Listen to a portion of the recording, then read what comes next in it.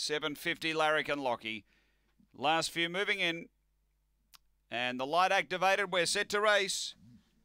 Race 11 here at Adelaide. Alpha A on the fave, drawn the pink.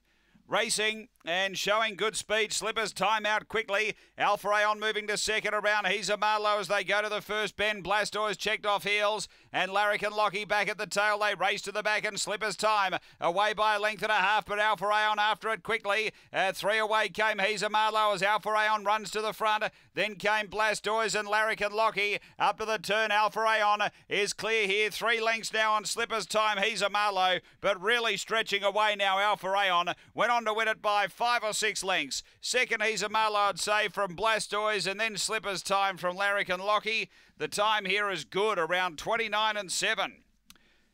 Big win, Alpha Aeon. He posied up, he zipped around, and then he really charged away, and has got the prize here for Ben Rawlings in the Pingers Syndicate, managed by D. Jiggins.